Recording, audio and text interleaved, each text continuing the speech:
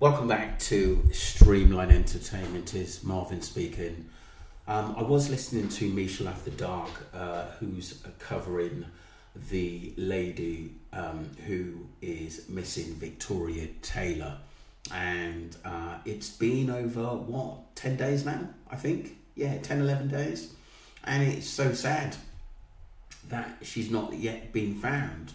And so I'm just going to go into the police statement. I am playing catch up on the case because obviously a lot of my videos are on the Jay Slater case as we're still looking for justice for him.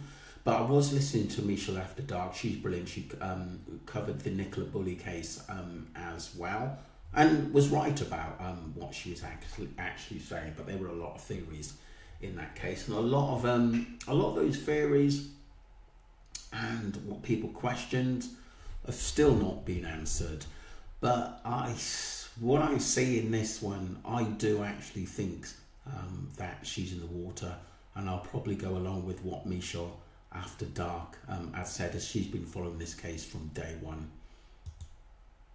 We've made every effort to find her. Previous releases of information made by North Yorkshire Police highlight the scale of inquiries undertaken to date. And I would like to reiterate that based on the current information, no indication of any form of third-party involvement has been established, and we're still treating this as a missing person inquiry.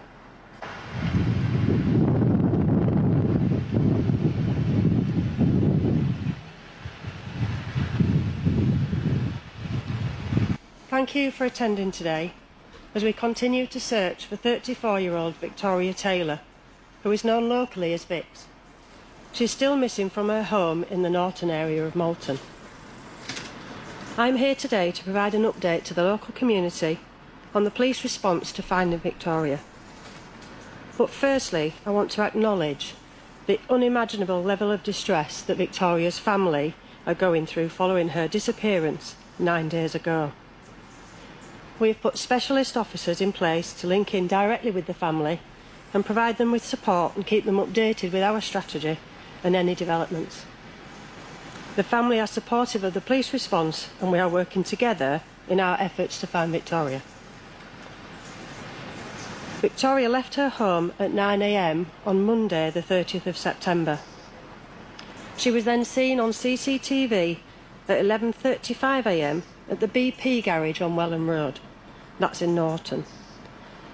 She's then purchased several items, and we've further confirmed a sighting of Victoria, which was captured at 11:53 AM on the Monday at Malton bus station, which is on Railway Street.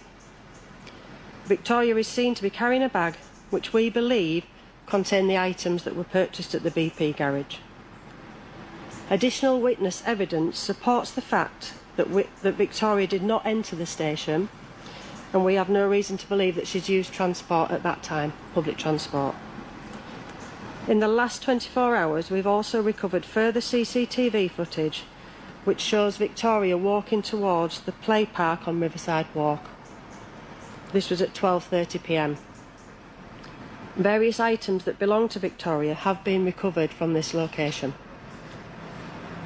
Since receiving the initial report of Victoria going missing, we've made every effort to find her.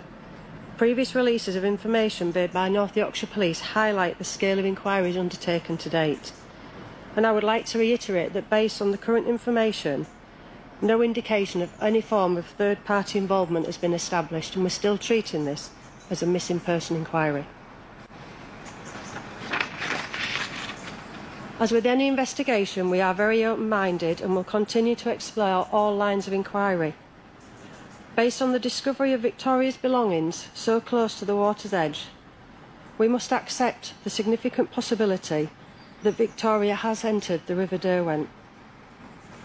Searches are currently underway, taking place in the river, and those searches have been taking place above and below the water surface. The team are using specialist sonar equipment which gives officers a view below the surface. This search is slow and complex, and the team are working methodically in very difficult conditions. The use of this specialist resource will continue in the coming days, and we are very much supported by this work on a national level.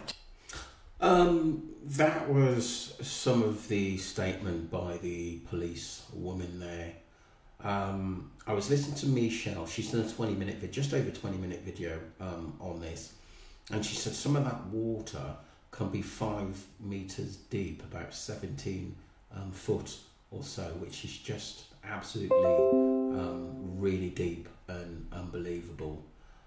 I just think that in my thoughts looking into this case, I know a lot of people are covering it. To be honest, I had to play catch up today, but I think the number one person on this is Michelle After Dark. She's just got brilliant theories and a brilliant analysis on rivers, flows, and just different things at the end of the day, because I know that she lives near the country or something, because she's always walking her dogs, and she was on the Nicola Bulley case as well.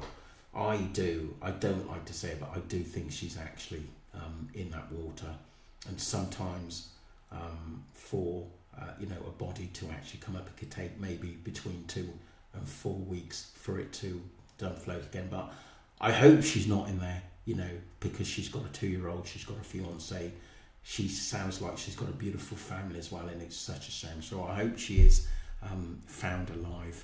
But her stuff, a bag of what drinks and food or what never been very close to the river is very, very worrying. But I hope to God that she is found soon.